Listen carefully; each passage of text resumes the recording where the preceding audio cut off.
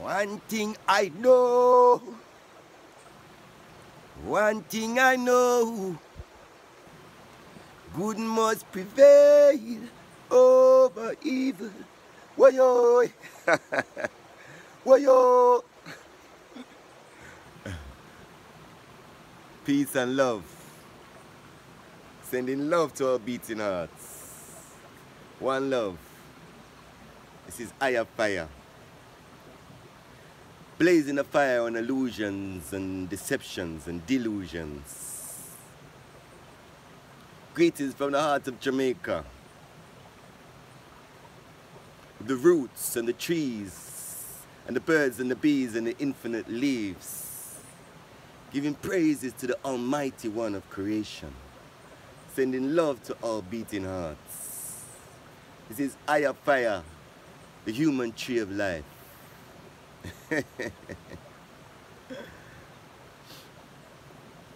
Everything is love. So let's share some love right now. Everything is love. So let's share some love right now. Let's share some love right now. Sending love to our beating hearts. One love, peace, truth, rights, and justice.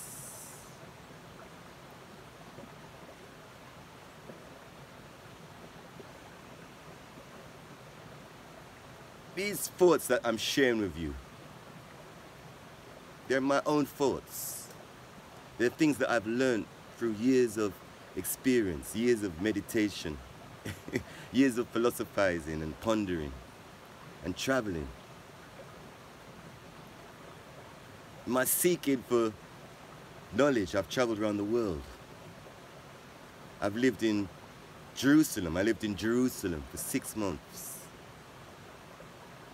I lived in Ghana, in Africa, with my wife and 3 kids. I've traveled around Africa. I've been to Tanzania. I've traveled to Egypt, to Sinai. I've traveled to India. And I have a philosophy degree with a minor in psychology.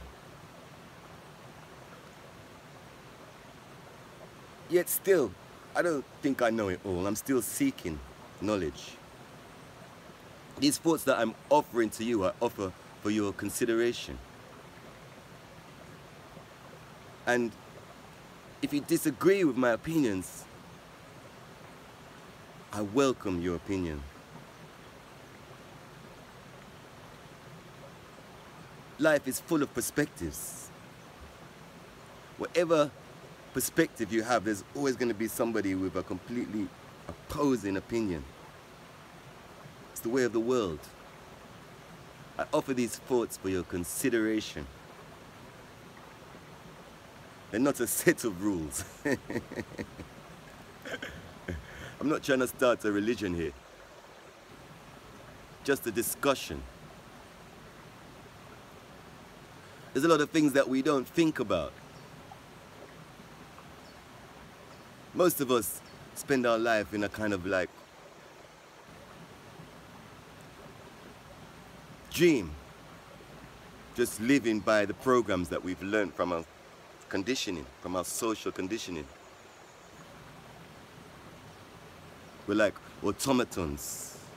We've been programmed from childhood, and then we just live the rest of our life carrying out our programs. It's good to look into things, decipher stuff, examine it for yourself. Like I said, I'm offering you these thoughts for your consideration. Anyway. Today's subject: willpower, feeling, and healing. How are they connected? Willpower, feeling, and healing. I can remember when I was younger, I had an intuitive understanding a lot of these things I'm talking about now, but it wasn't developed yet. And I realized that people who believe in different things tend to believe that the things that they're believing in is giving them power or strength.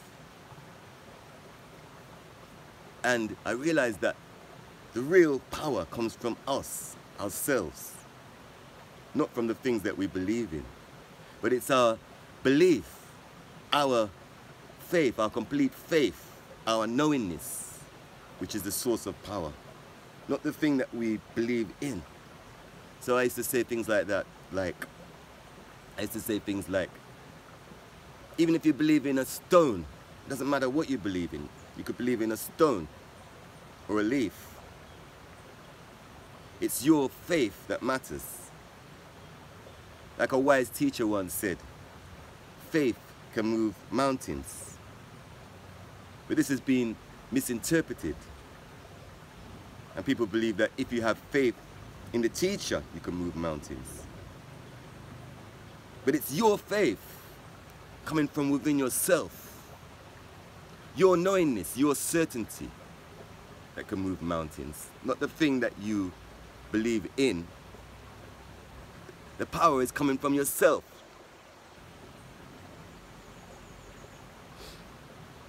People in positions of society, high up in society, like doctors and lawyers and leaders of society, they know what I'm talking about. In the medical profession, they have a thing called placebo, which some of us know about, but it's not really emphasized. When they're testing new medicines, the pharmaceutical industry knows that if you tell somebody this pill is going to heal you, it will heal you. And it's not the pill that's healing you, it's your own belief, your own faith in that pill. This is incredible. There should be more emphasis on the placebo. More emphasis on the placebo. Because it means that we can heal ourselves. It's not the doctor that's healing us. It's our faith, our belief in the doctor. There's lots of good stuff on this. Check out the works of Dr. Joe Dispenza, Derren Brown. Actors have gone out onto the street and pretended to be faith healers. And they've healed people of pains and all kinds of things. We have the ability to heal ourselves. And the power is coming from ourselves. When we have faith, when I say faith, I don't mean like in a weak way, you know, faith, belief. I'm talking about complete certainty. When we have complete certainty in something, not just healing in anything, we can literally move mountains.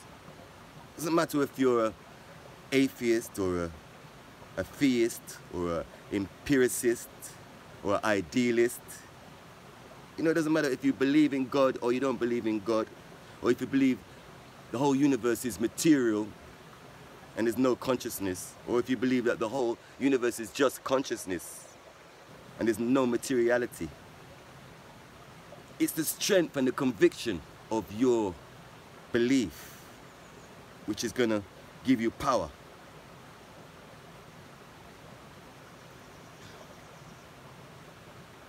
We are interdimensional energy generators. Interdimensional energy generators. And we generate everything around us, all that we can perceive and all that we can't perceive. But most of this is happening on a subconscious level.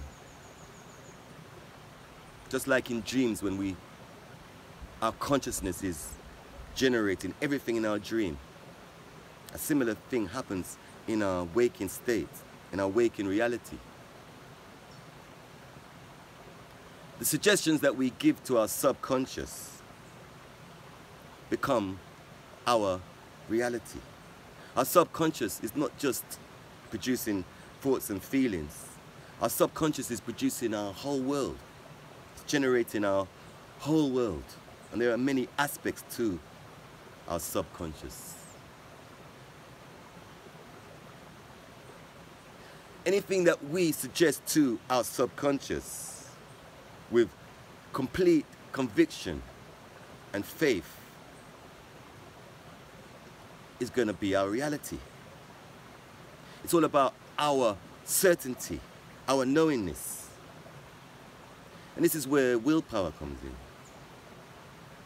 If we can have a complete conviction in something, a complete belief and certainty that something is going to manifest in our lives, and hold on to that conviction, hold on to that feeling with willpower, hold on to it as long as possible, then we strengthen the suggestion given to our subconscious. There's two aspects of consciousness, and I've likened them to male and female. The subconscious is the womb of creation, the woman. And consciousness is the male. Our consciousness plants little seed bubbles into the womb of our subconscious. And these go on to germinate, grow, and manifest our world, our reality around us. Our universes, our world, is held together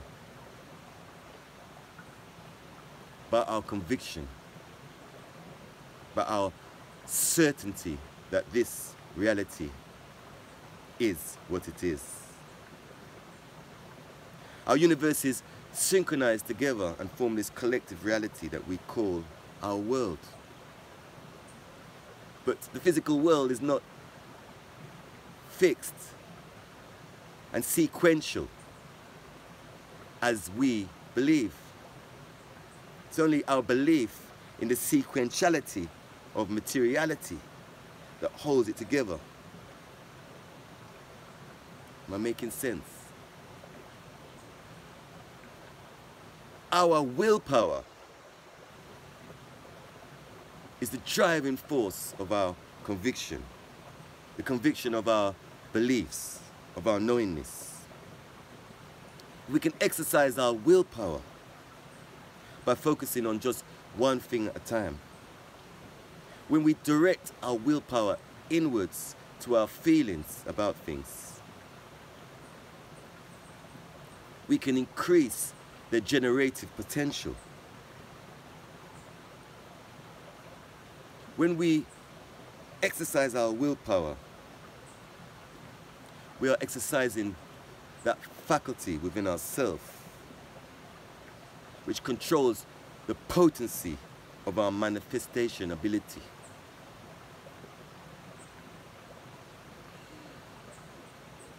And then we can relax in the notion that everything is love. Everything is love right now. Everything is love. If we really know that everything is love, I mean really feel it within ourselves and hold on to that feeling of love, knowing that everything is love, feeling the love within, feeling the love from others, feeling the love from the birds and the bees and the infinite trees and the breeze, feeling the love within ourselves, then the universe will conform to our conviction of love. Any feeling that we can hold on to within ourselves is going to spiral out into our world, manifesting and generating the feelings that we produce inside. Our inner world is a reflection of our outer world. Our inner world can be likened to the kingdom of heaven. When we hold loving feelings within ourselves and hold on to those loving feelings with conviction and visualize what it is we want and how it would feel, and with an undeterred willpower, hold on to those feelings, they will spiral out into our world, generating our world. The outer world is a reflection of our inner world. Those who have really strong willpower can unite the two worlds in one, for instant manifestation of the inner world and outer world. As a great teacher once said, in earth as it is in heaven. Heaven is not somewhere in the sky, some mysterious place in some realm somewhere. Heaven is within. It can be within. Some people have hell within. Be careful of what you hold within yourself. Anything that you hold within yourself with conviction, feeling and willpower is eventually going to be revealed in the material world.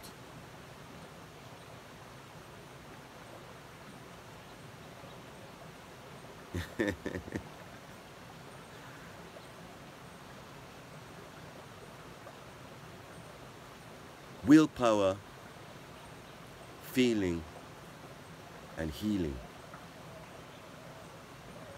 We have all these different ideologies and philosophies, but they're weak without willpower. They're weak without feeling. They're just dogma,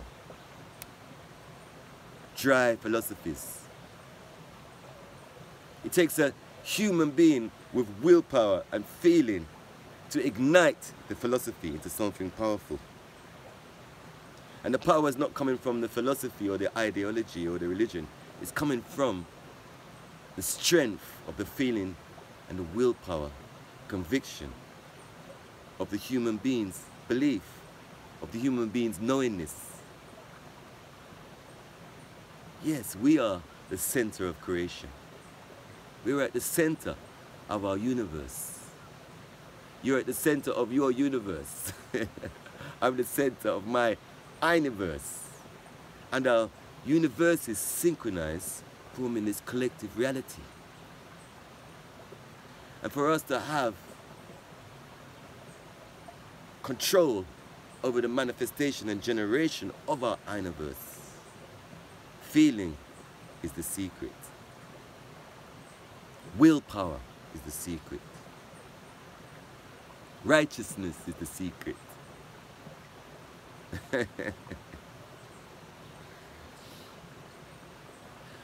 One thing I know, good must prevail over evil. Whoa. That's the one certainty in the universe. Good will always prevail over evil. There's a reason for everything. Everything happens for a reason. Sometimes bad stuff that happens. Not sometimes, all the time. All bad things that happen are lessons pointing us in the right direction. So once again, sending love to all beating hearts. Peace, love, truth, rights, and justice. Everything is love. So let's share some love right now. Everything is love. So let's share some love right now.